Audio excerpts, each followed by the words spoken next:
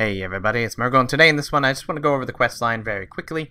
This is the quest line that opened up yesterday. It's the beginning quest to show what went wrong between the Horde and the Alliance, what's happening, and the piece is burning up just like fire on a tree. So, let's get into it. The first thing that will happen when you log on to any of your characters, you'll get a quest that prompts you to go talk to your faction leader, in this case the Alliance, Anduin Wrynn.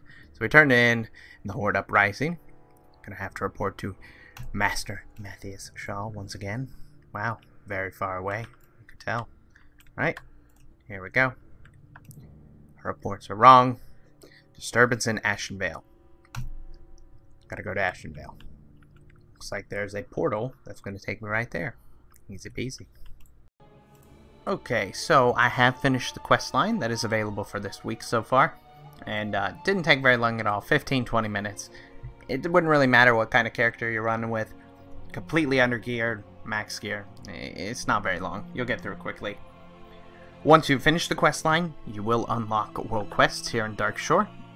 And these world quests offer you gear. The gear is scaled just like any other world quest, so it'll match roughly. For me, it matches what my item level is about right now.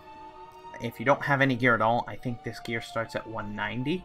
So that means you can gear up alts decently. It's almost on par with LFR gear from Antaurus. If you look here, Antaurus, LFR, you can see it's 195 starting, and then gets all the way up to 205 for the later bosses. So it wouldn't be bad to gear up your alts with that. I can tell you from Battle for Azeroth, the starting gear quests are 185 item level, almost certain. So it is technically better than the very, very beginning quests. It's, again, not a necessity at all. You'll easily gear up and pass all that stuff in no time. If you want to do this quest line on your alts, though, to give them some kind of decent gear to begin with, it wouldn't be a bad idea.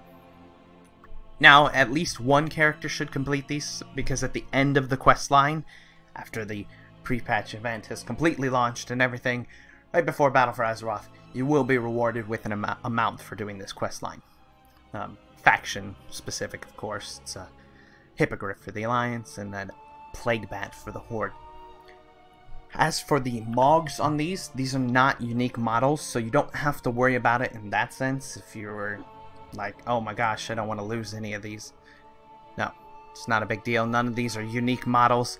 These match the salvage yard gear, I'm pretty sure, as well as boost gear. You get the same exact stuff if you boost a character and all that. So these are not unique models. You don't have to worry about that.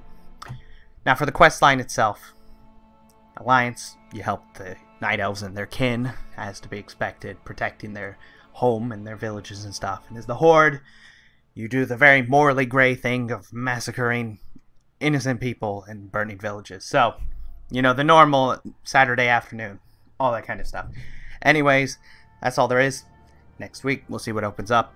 What other quest lines are available. If they pop up, any more world quests, things like that. Would be interesting to see. Thank you for watching. Hope you enjoyed. Keep up to date with this quest line so you can make sure to get your mount before Battle for Azeroth launches. Anyways, I will see you again very soon. Bye-bye.